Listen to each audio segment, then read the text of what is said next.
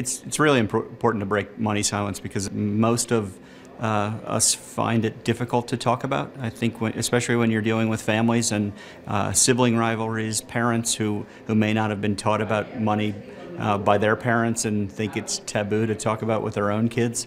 It's so critical. It's important with spouses too. I think it's a huge source of friction, and it can be a huge source of friction in marriages.